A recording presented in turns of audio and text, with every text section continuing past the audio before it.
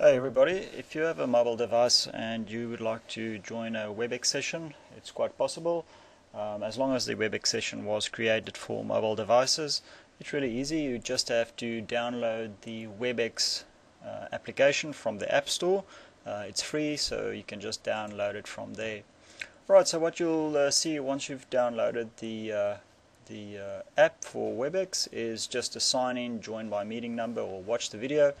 The sign-in, that's for hosts. If you are going to be a host for a meeting, you'll be able to start and hand over your meeting from there. You won't be able to present anything from there, but you will be able to manage the meeting. So if anybody else wants to present, you'll be able to do it from there. If you're a student or somebody that's just going to join a random meeting, the easiest way would be to select the join by meeting number, and you'll find the meeting number in the invitation that was sent out to you. The watch the video over here is just a little bit of a promo to show you exactly what WebEx can do for your iDevice. Alright, so in this case, this is what I've done. Is there's a join by meeting number. I've clicked on the join by meeting number. First thing that you have to do is enter the meeting number, and it will always be 9 numbers. And then of course just your name over there. Click on join meeting, and that will connect you to the meeting itself. If you have a password on the meeting, that will also be part of the invitation that was sent out to you. Just enter the password in here, and that will get you into the meeting. Alright, initially when the meeting starts and no content is being shared, for instance right at the beginning, this is the screen that you might get.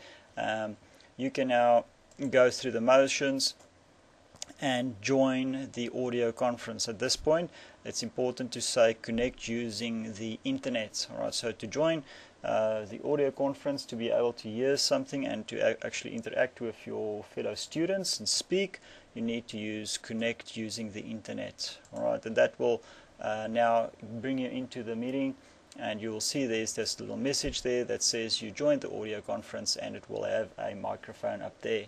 Right, and there you can see there's the other people that's in the meeting. There's ghost of me, there's my other computer, and there's my iPad. Just for this test, I've added all 3 of them in to see how it works. And of course, make sure that you mute yourself when you join the meeting.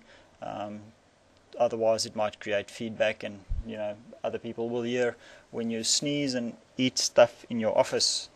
All right, so if you click on the I button, that will give you the information about the meeting itself.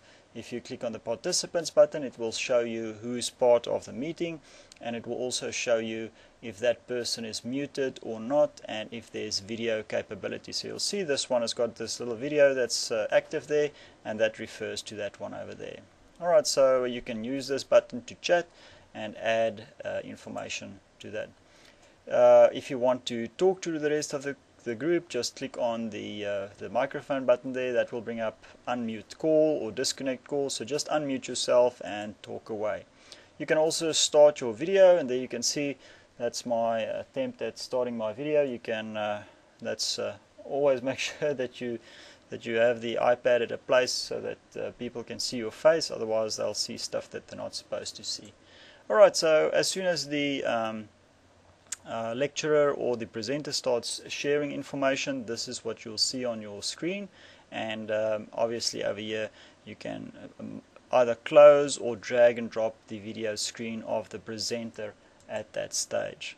Alright, once the meeting is over, the presenter will close the meeting, and this is the message that you'll get, and that's the end of WebEx. Alright, so I hope you guys get in, and if you have any problems, just post it onto the forum.